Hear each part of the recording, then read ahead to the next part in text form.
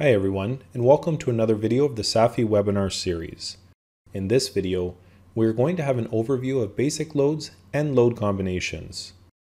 Basic loads are groups of loads of the same type.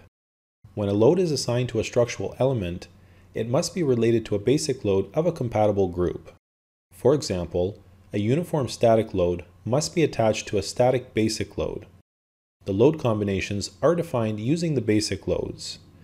The basic loads and the applied loads must be defined according to the anticipated load combinations. The basic loads are defined in a table accessible from the menu Tables and the Basic Loads command. The structural analysis in the program is based on the combination of basic loads. The analysis will not run if the load combinations are not defined by the user, except for the frequency or pretension analysis. To define the load combinations, the user needs to specify the basic load factors. The combination type describing the use of the load combination needs to be selected. The ultimate limit state type is used for the resistance. Service limit state is used to verify deflection, vibration, and stresses. The fatigue type is the result for stress verification related to fatigue analysis. Cracked SLS, this is available only for the concrete module, and it's reserved for crack deflection analysis for concrete slabs and beams. It is possible to disable a load combination without deleting it by setting the load combination type to disabled. It is possible to generate load combinations automatically using the load combination generation wizard.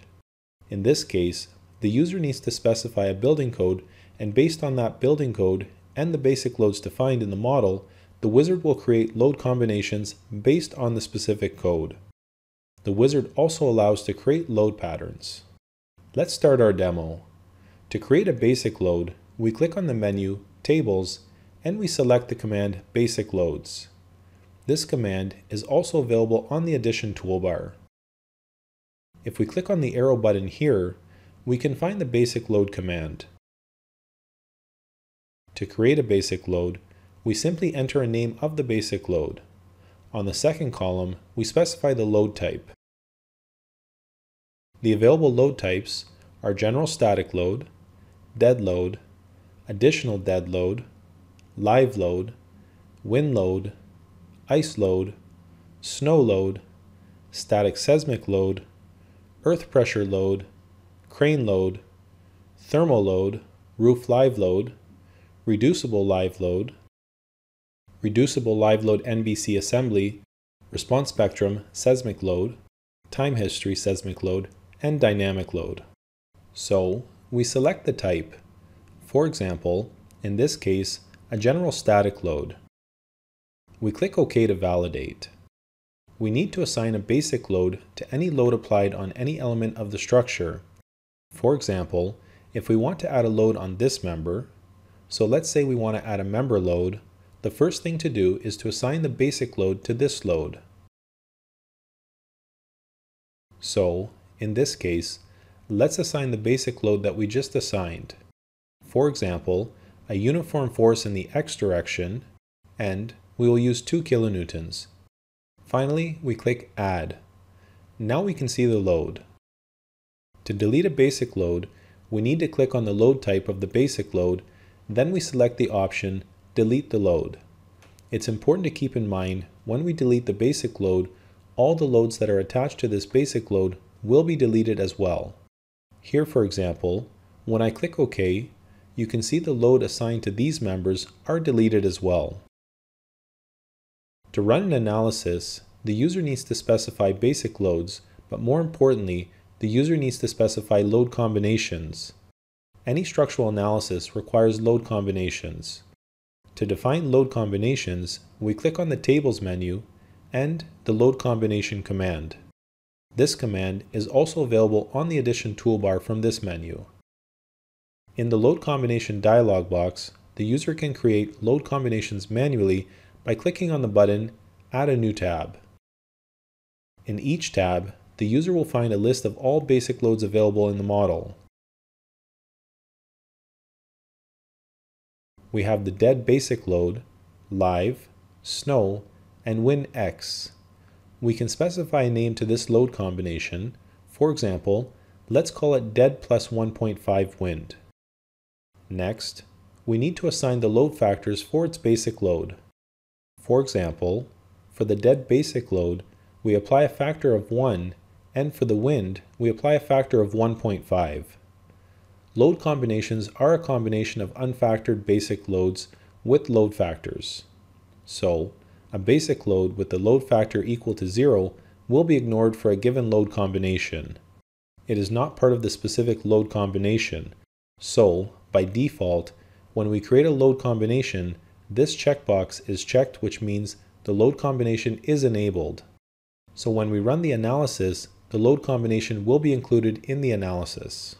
If we uncheck this box, the load combination will be disabled and it will not be included in the analysis. The type of load combination describing the usage of the load combination must be selected. The possible values are ultimate limit state, or ULS, and service limit state, SLS. The fatigue option is reserved for stress verification related to fatigue only, and cracked SLS is for the concrete module and fire resistance is for the wood module. The next option is the notional lateral load. Real structures contain defect zones of partial yielding, and residual stresses are not taken into account in numerical models.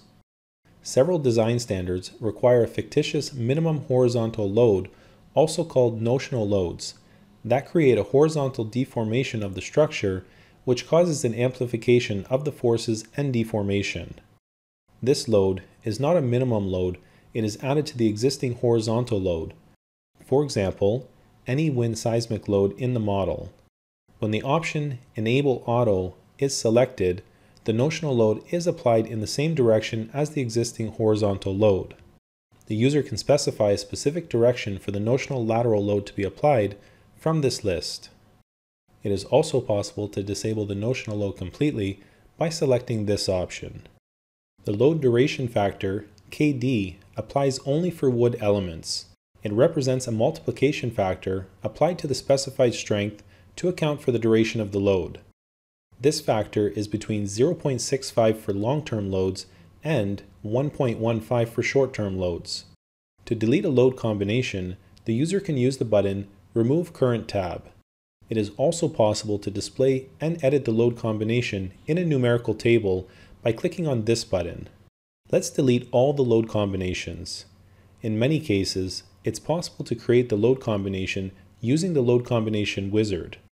First, the user needs to select a building code from this list. Next, we check all the parameters that apply in this dialog box. After that, we click on the button Next.